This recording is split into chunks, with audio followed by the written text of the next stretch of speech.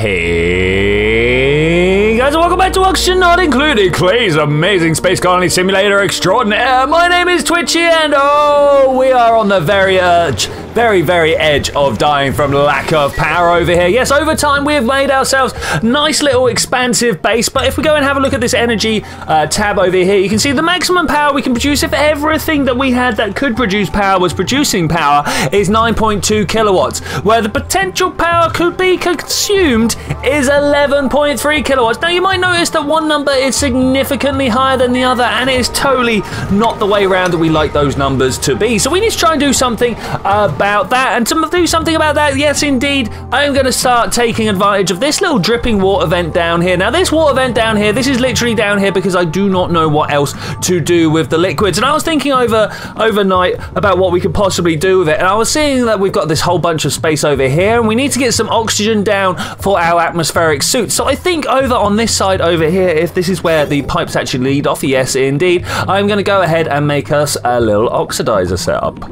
Other things I'm trying to do to mitigate the power usage, as you can see, we've got these not oxygen sensors that we've put all around the base. These are doing quite well at keeping this whole area clean, but you can see that we've got one up here and we've also got one down below. So this one in between technically shouldn't be necessary. Another thing that I do want to get on to, and I'm not sure whether today is the day for it, is this gas filtering system here.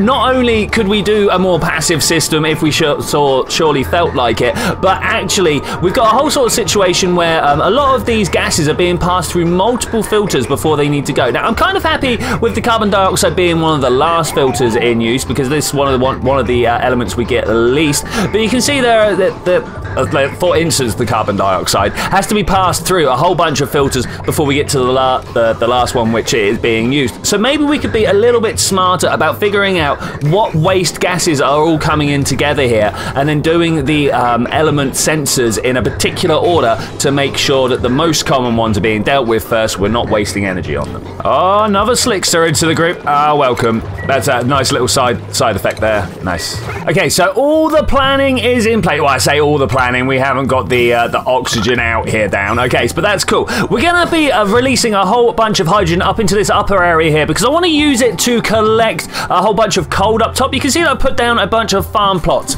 So in comes the super hot water from over this side. It's not super hot, it's only 95 degrees, and it goes through a nice little S-curve here where we've got 5 wheezeworts that are going to be chilling down this area. The hydrogen has been released from the electrolyzer here.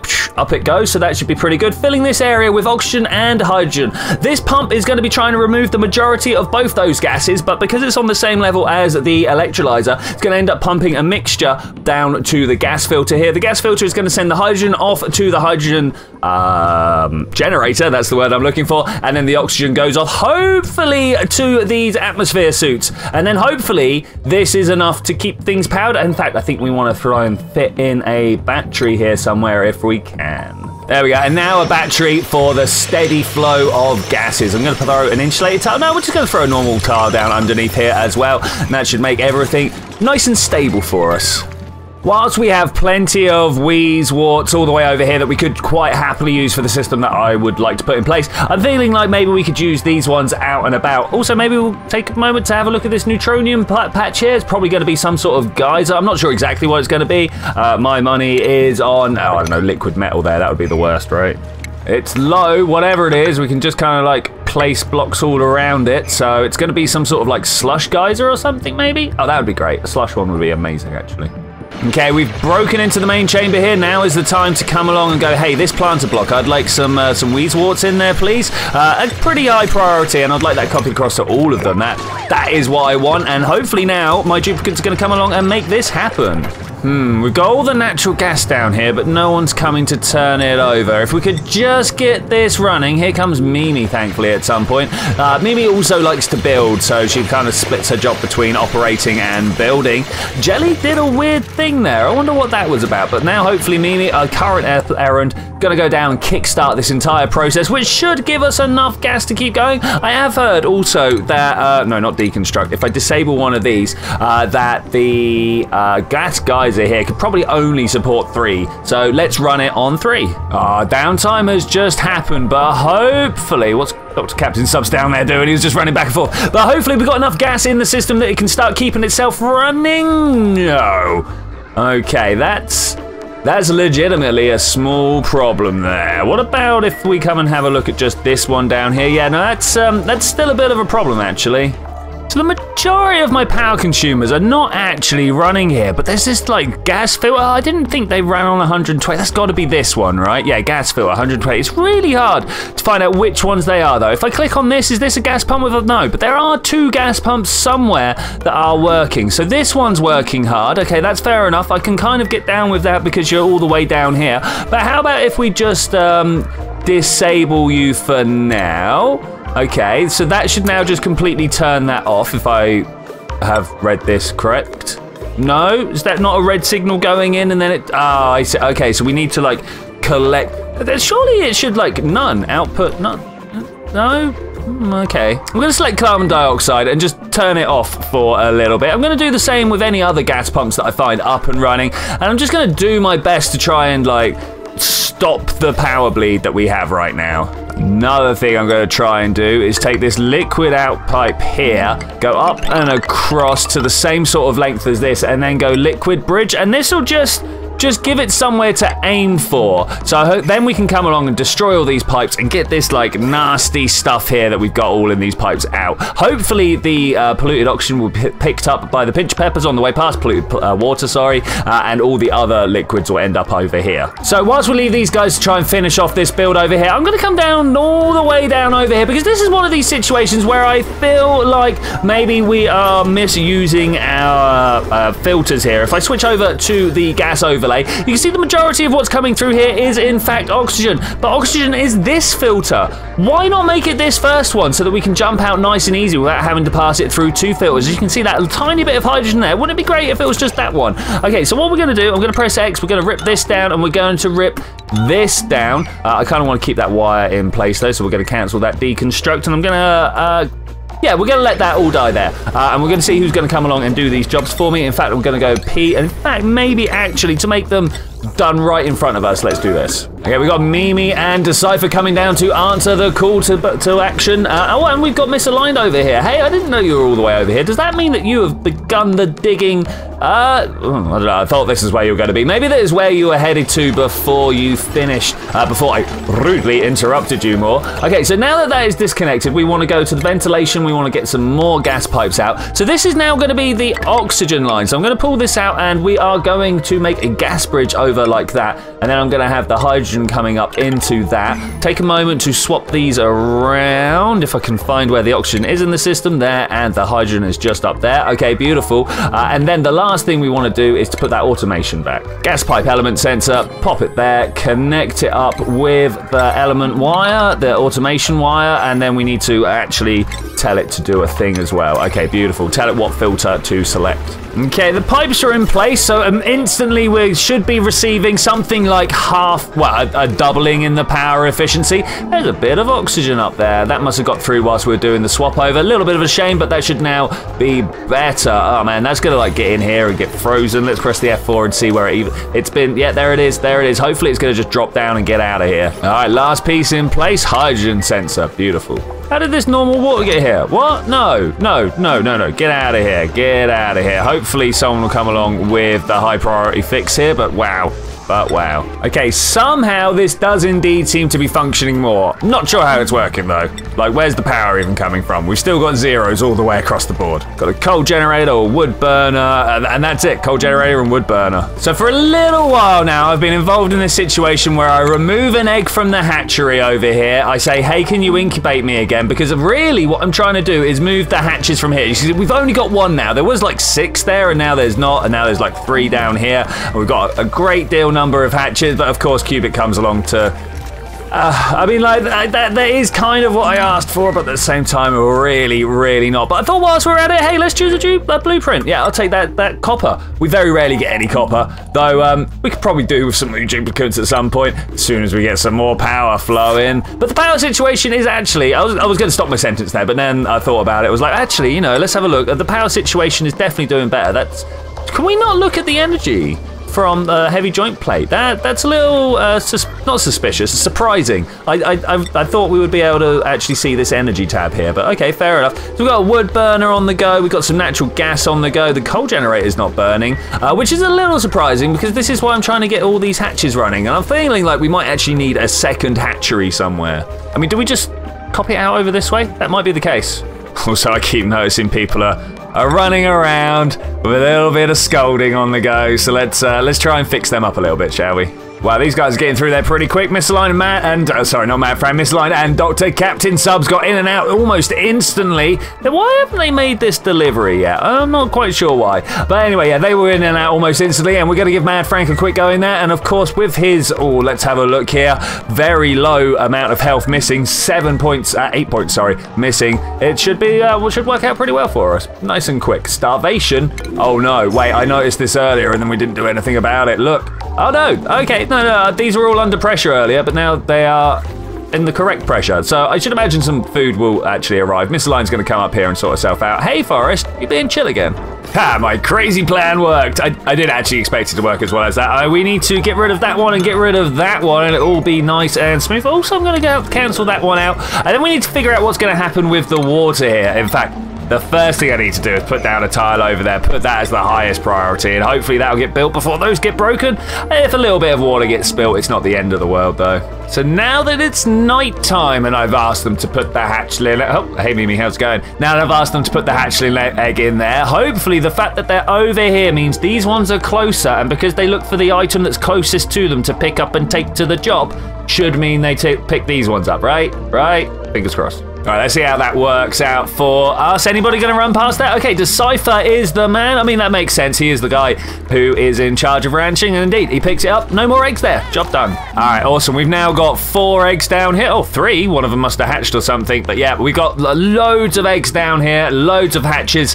This is quite a system down here, though. I'm seeing a lot of problems. So I think what the first thing I'm going to do, we're going to start by putting down a critter sensor over here. The problem being the fact that we have got too many hatches here. Too many hatches.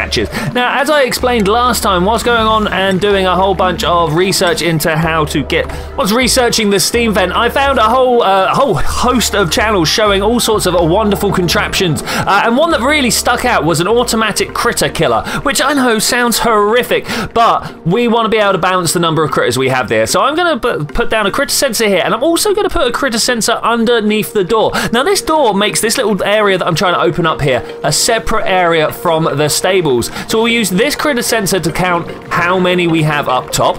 We're going to want 6 because that's the maximum number. And then we'll use another critter sensor to see if there's one of these critters underneath. When that one triggers, the door will close and we're going to put just a little bit of liquid underneath. Of course, this will drive all the gas out of the area and the critter himself will slowly starve.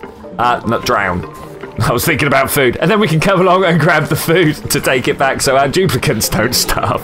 I don't get it. We've got our gas generators turning, but they're just not making enough power over here, are they? You can see we've got 2, 3 on the go. Keeps dropping down and up. But still, it's just like 2.4 kilowatts consumed and used. It's quite painful.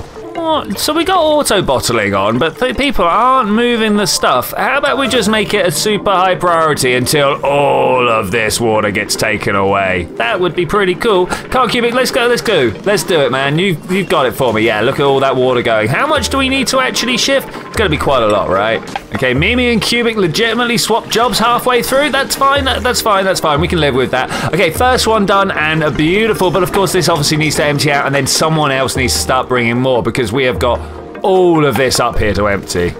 Big days, I'm going around turning all the priorities down to 5. I say all the priorities, but of course this does mean that there are a few things that I'm going to go back and set. These are things like the grooming stations. I want these to be on a 7. So this should now mean that this is the only patch of red in the entire map. Okay, that's cool because I would also like to make another patch nice and red. This one right here. Yeah, that's right. I'm saying this is the most important job on the map right now. And even with that status, it's still not getting the jobs done. Like, what? I see. Jelly, the only man who has the supply, is being told to come over here. I'm wondering whether, does that count as supply the bottle emptier? I think it does, and that makes sense why the two things would conflict. I kind of wish there would be two separate ones, though, you know? Oh, it's store water. There we go.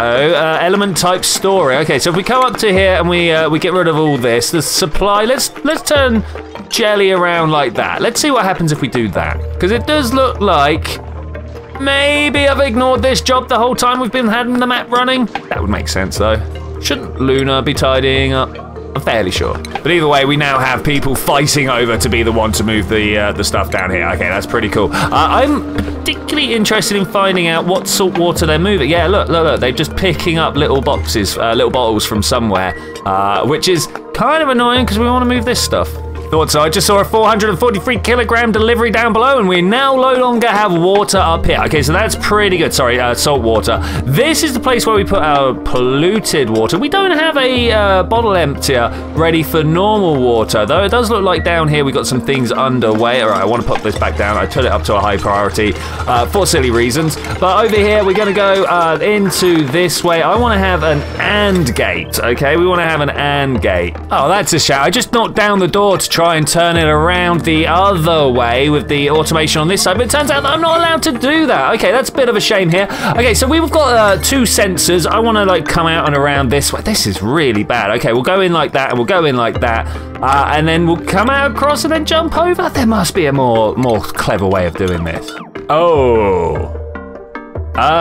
This is a bit of a problem. Can we put this on a higher priority somehow? I mean, I know that it's a power situation, not a... Ooh, okay, we're definitely gonna have to try and work on that somehow. The backing up of the sanitary systems is just the worst, just the absolute worst. I wonder who our first little guest will be. Someone's gonna have to walk in there at some point, but we're set up that if we have a certain number above, no, we want to have like above 6 here. If there's more than 6 in this area, and then one person, so below 1, even walks into here, that's a little bit annoying though. He keeps jumping up to the top there, and I'm not sure why that is the case. Have we got too much water here? It's only 3 kilograms. It should be fine. There's no germs or anything like that. Maybe we'll mop a little bit. Oh, I'm not sure about this. It took a little while to get some stuff in there. I mean, I'm not sure if we can entice anybody in there either. That would be good if we could. I've seen these guys fly in, but I've not seen anybody go past there now. Oh, there we go, there we go. So this now closes. Oh, I see a problem that we've got there. The hatch is going to bury himself underneath. So let's try and put that in there, and then maybe we might even need to put some more water in afterwards. Okay, the trap has been sprung, but people are also, I suppose that's the thing. All right, we need to turn this inverted, I think. Like that. Can we do that one? Yeah, we can do that one. Okay, that should be fine. Okay, the trap has been reset. Let's see how we do. One guy jumps in there, and that should be enough to close the doors. Okay, beautiful, beautiful. Content warnings here, guys. We're about to witness a savage and brutal murder. Let's just cancel all these jobs around here, and we can witness this guy. Oh, he's in a bad time. He's uncomfortable. He's glum. He's drowning as well. We're going to have to take a little while to wonder about how long this strength is going to take to... not strength, sorry, health is going to take to drop down.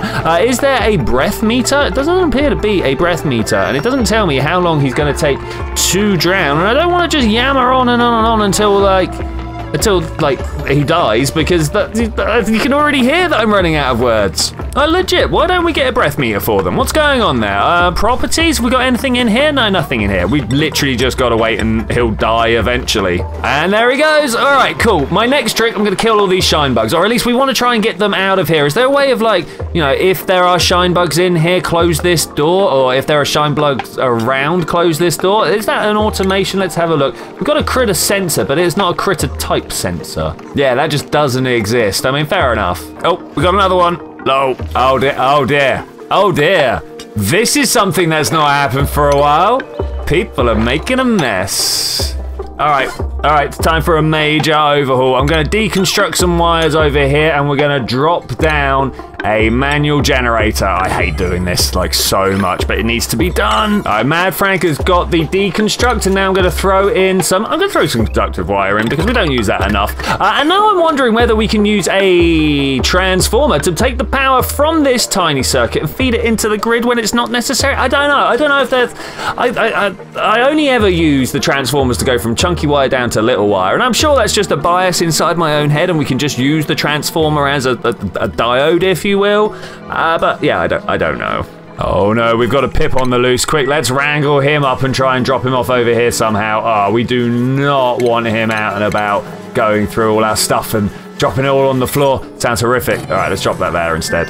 Well, it's not ideal. I'd really have these, really rather have these last 2 bits of wire in place so that we can charge up a battery. But, you know, Mimi's keeping the water flowing, and that's the important bit here. All right, battery hooked up. Brilliant. Awesome. This should hopefully now mean that we're starting to move towards, storing power for the cleaning of the water. That's nice. That's nice. The next thing we got to worry about is these guys. For the good of the colony's hatches, I'm gonna have to take out these shine bugs because they count towards the number of critters inside here. Oh, one down, one down, one down. Kill yourself. Kill yourself. Go on, do it. Yes. Here we go. We'll just drown one of them now. Okay, that's nice and easy. Because, of course, if it had stayed out here, one of the hatches would have gone in instead. And you just know after time there would have been enough shine bugs in there to, like, match the number 6 that we've got in there. And all our hatches would have gone in there and died and we'd have been out of coal makers again. And that would have made us very sad. Oh, this is kind of brutal. In goes Misaligned to beat up a baby.